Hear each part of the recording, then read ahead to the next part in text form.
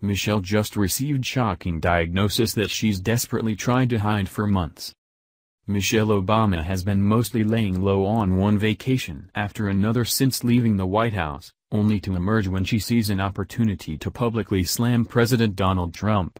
A lot of questions have come up about the former First Lady, starting when Barack Obama was still the president and continuing on now as the two live very separate lives. Although she's desperately tried to hide the truth for months, a doctor has recently revealed what she has diagnosed her with, which confirms our suspicions as well as our fears. Many have felt that Michelle's behavior in the final months of being the First Lady was strange, even for her, and has only gotten more alarming since the arrogant woman left the White House, but perpetually tries to remain as the center of everyone's attention. Much of the country is happy to have her and her husband out of politics and wish that she'd slip into obscurity, but she refuses. Now we know why.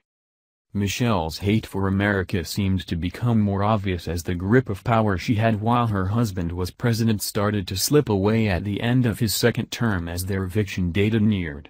Every chance she got to make disparaging remarks about the country, she took, which has been a habit that's only gotten worse in her post-presidential life. Dr. Lauren E. Wright, Ph.D., who is Director of Investor Relations at NV5 Global Incorporated and a member of the White House Transition Project, shed some light on why Michelle did this as a result of what she unofficially diagnosed her with. BizPac Review reported on the issue at the end of Obama's administration before Trump took office. Why is First Lady Michelle Obama suddenly appearing so many places disparaging the country in the last days of her husband's presidency? Dr. Lauren E. Wright, Ph.D., who is Director of Investor Relations at NV5 Global Incorporated and a member of the White House Transition Project, recently wrote a book entitled, On Behalf of the President, Presidential Spouses and White House Communications Strategy Today. Wright diagnosed Mrs. Obama's recent behavior. She has become an attack dog in an effort to help Obama build his legacy as the last days of his presidency slip away. She's in legacy building mode. She doesn't have to worry about the implications of her remarks for months to come, Wright said. This is the time she's most free to say what she feels, what she believes, and what she wants the message to be for the public. As First Lady, Obama has given more public speeches and indulged more appearances than any First Lady in history, Wright reported in her book. I think what surprises and upsets people most often is that First Ladies give more public remarks than Vice Presidents, and that's been true over the last 3 administrations, she wrote.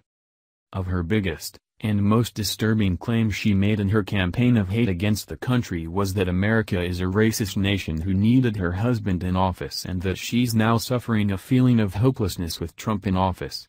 Doubling down on that disrespectful sentiment is that she said she was never proud of America until her husband got elected to the White House. It's ironic how Michelle says Barack was successful in inspiring hope in the nation after everyone overwhelmingly voted Trump in, desperate for the hope his predecessor promised and failed to deliver on. The best case of revenge was how miserably she failed at building her legacy and trying to save it in the final days, especially now that Trump just took the final sledgehammer to her most beloved project. After her disastrous lunch program crumbled around her and even her biggest supporters were critical of the changes she made to school meals, her nemesis, Trump, came in and reversed all she had done. He then topped it off by giving kids back their chocolate milk that she had ridiculously robbed them of. Dean James from America's Freedom Fighters let loose on Michelle and her nasty claims about our country she's more than profited off of. So, Michelle is out there claiming that we are all racists and with Trump taking the White House the nation is in a state of hopelessness. This coming from someone who said she was never proud of America until her Muslim, racist pathetic husband was elected. Hey lady, I hate to break it to you but your husband has destroyed America and has left the entire planet in a complete state of chaos. The only reason he was elected is because he is black. The truth of her desperate attempt to make America and President Trump look bad before she left was nothing more than a temper tantrum by this entitled woman who knew that Trump was actually about to bring real hope back and in doing so prove what a failure his predecessor really was.